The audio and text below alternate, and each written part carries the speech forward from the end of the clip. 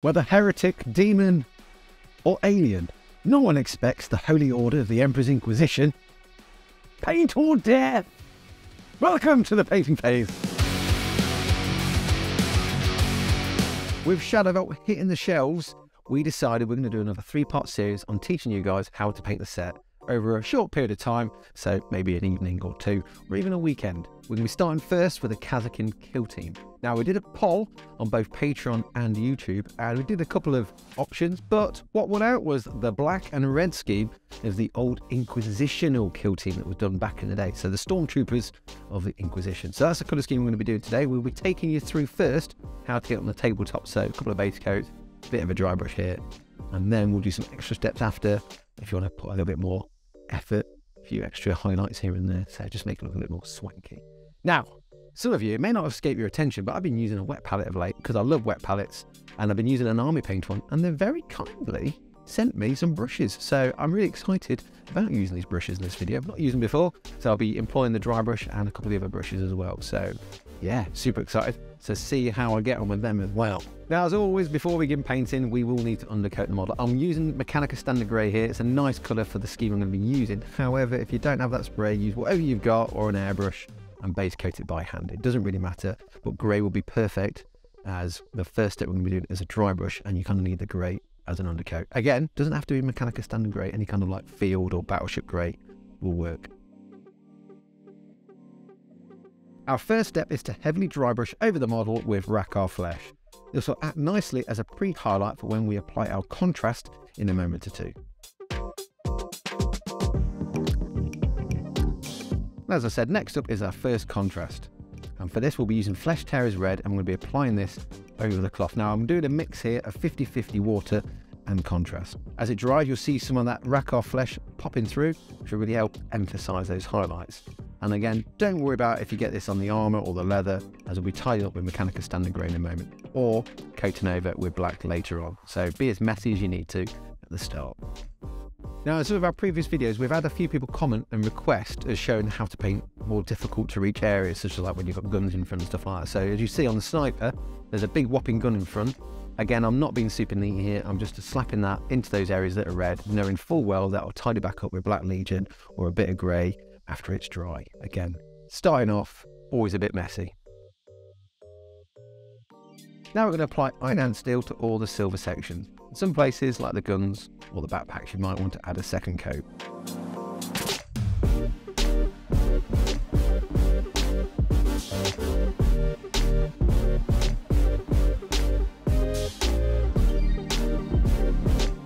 If you need to, all you need to do at this point is just tidy up any areas such as like the cloak, pouches, leather details with Mechanicus Standard grey. Just a little bit here and there in preparation for the next stage. Now, first up, we're going to be using Black Legion straight from the pot. We should be coating over the armour with this. So again, you don't have to worry if there's some red already on there, because this Black Legion is going to coat straight over that.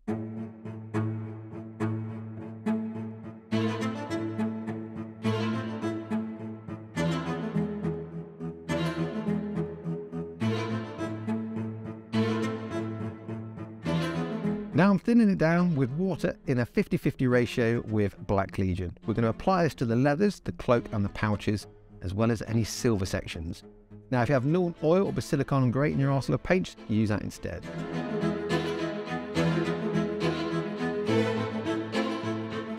I wasn't happy with the boots, as you can see, so I'm applying a second coat of thinned down Black Legion.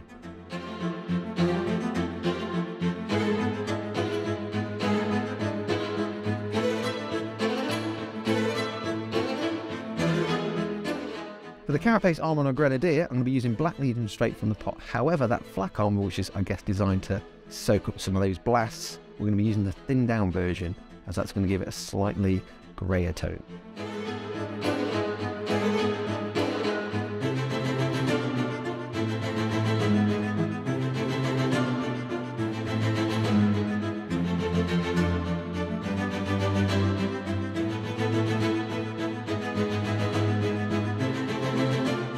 And for any gold details like the sword hilt and Imperial Eagles, we shall pick this out with Retributor armour. Now for the skin, you can use any colour of your choice. For the Sergeant, I'm going to be using Rakarth Flesh as a base coat. And for the Plasma Gunner, I'm going to be using Bloodreaver Flesh.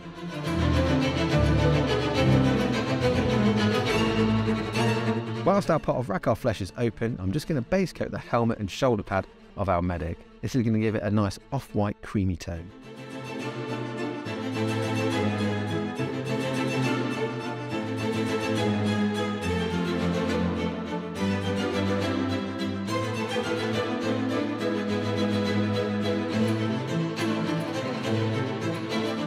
For the golden skin details, what we're now going to do is coat over these with Guilliman Flesh. I'm thinning it down with water, so 50-50 ratio for this.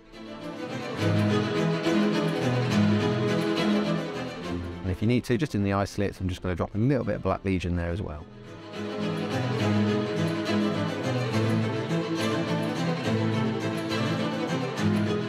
Now for the glow effects, such as the plasma, the lenses and lamps, we're going to use white as a base coat here.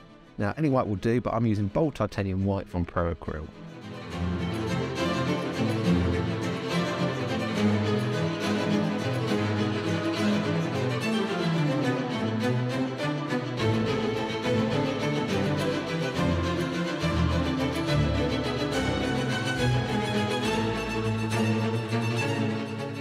Get a nice plasma glow. What we're going to do is get some Frostheart and then thin this down again 50-50 water and apply that over our plasma glow, both on the pistol and on the gunner as well.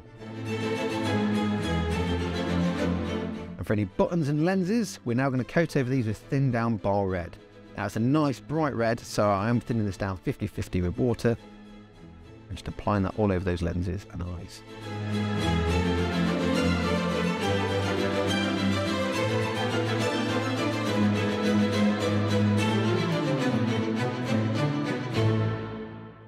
And for those cables, what we're now going to do is get Baal Red and use that straight from the pot.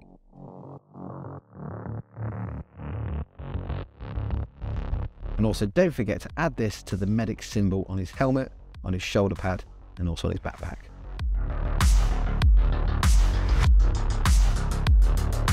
Now, if our model's pretty much painted and ready for the tabletop, we do need to base them so you can start playing some games with them. Now, I'm going to try and reuse as many of those paints as I can. However, we've got a texture paint there. I'm going to paint the rim with Steel Legion Drab. But we're using Guilliman Flesh here and dry brushing over with Rakarth Flesh because the colours you've already got. So starting first, we're going to get some Astro Granite and we're going to coat that all over the base. As I get nearest to details like the feet, I like to add a little bit of water as it makes it a little bit more runny and it's a lot more workable around those areas. So you get less splodges on your boots that way. You want to leave it for around about an hour to dry once it's all applied. With the texture dry, what I'm now going to do is get some Guilliman Flesh, thin it down again, 50-50 water, and just apply that all over. Again, just giving it a bit more of a muddy look. Now you can dry brush with any light tone as you want to. We've already got Rakarth Flesh in the paints that we're using, so I'm just going to dry brush over it with Rakarth Flesh. Now I'm going to apply 3 thin coats of Steel Legion Drab to the base rim. This will just give it a nice smooth finish once it's all dry. Now initially I was going to base these guys up just to fit with that Galadark theme, but I decided to do something a bit different because I'll probably want to use them on other game tables as well, like outside shooting baddies. So what we did, we've got some of the army painted tufts. So we've got Deadland tufts and Winter tufts, and we just sprinkled a couple of, again, when you're applying grass tufts to bases, don't overthink it. I know I say this a few times, just add a couple here and I've just added another tone there just to try and break up a little bit. So 1 or 2 here on one model, 3 on another, 4 on another. Just don't think about it. I know it sounds weird. I mean, you do think about it, but try not to think about it.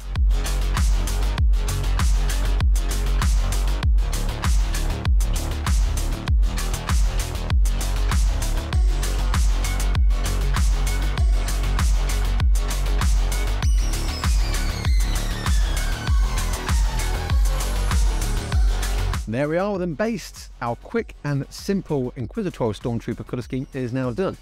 Now, if you are enjoying this video, don't forget to press the like and subscribe button. We all know it's down here. I won't do grumpy face, don't do the thumbs. Because I do that. We don't like thumbs down. No, we don't. However, if you want to add some more extra details like highlights and Inquisitorial behind the shoulder pad, I'm going to show you how to freehand that really quickly and easily. Without transfers, you don't need decals or transfer. I'll show you how to do that. Stay tuned. Or make a cuppa. I don't care. I do care. Stay tuned. Now we shall chip up the armour using iron and steel. This will make our stormtroopers feel a little bit more rough and battle hardened.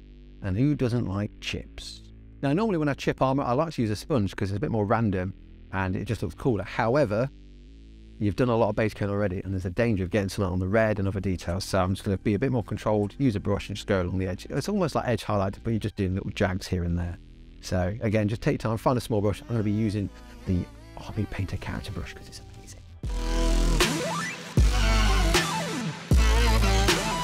To add some punch to our red cloth, we shall highlight any raised areas using Wazdakka Red. Again, if you're making a mistake, you can always tidy back up with some of those previous colours.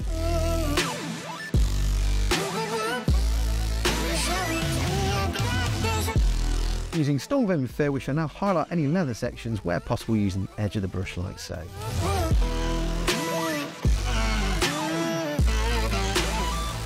Also, for any age or scratches, simply thin down the paint a little and just flick little lines across the boots, or as you can see here on the body armour. For our sniper, I opted not to do a camo pattern for this. I'm just going to highlight it with grey because it's more like a shroud cloak. But to start off with, I am going to dry brush that. Once the dry brush is done, I'm then just going to get some thin down Stormvermin Fur and just do a little highlight here and there. Again, just popping the odd little scratch in.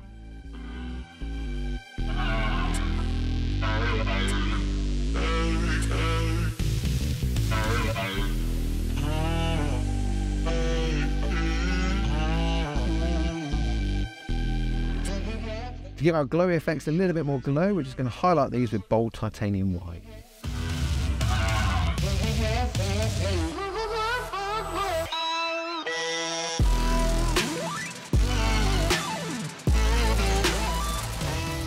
And for the plasma, we shall heavily thin this down and run into the recesses of the plasma pistol and on the gunner too.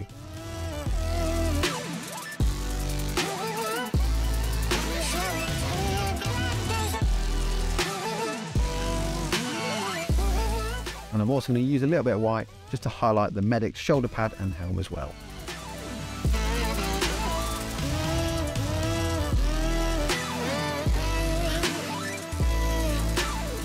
For the skin, I'm just going to tidy back up or re-highlight using Rakarth Flesh for the Sergeant and Bloodreaver Flesh for the Plasma Gun.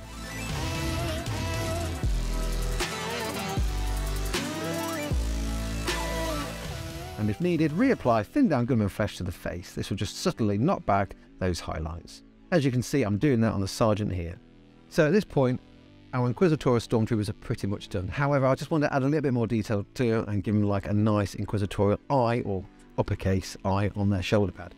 Now, there is no decals out there. There are a couple you could look at if like you look at the Sister Battle, there's something that's close to it, you could probably use those. But I'm just going to show you a quick way of freehanding it that might see it is quite off-putting. You're always like, freehand, oh no, that's quite scary. But just a couple of colours. I'm using white and black, and the black is there just to tidy it when I make mistakes. So first of all, we're going to try and break it down into simple shapes. So the first thing we're going to do here is draw a thin vertical line. Again, we're trying to make it a uppercase eye here. Then at the top and the bottom of that vertical line, I'm going to draw two little horizontal lines. Once they're done, I'm just going to thicken up that central vertical line just to make it a little bit more bulky. And then it's just a case of adding those three lines in the centre. The middle one being the longest and the other two above and below that being slightly shorter.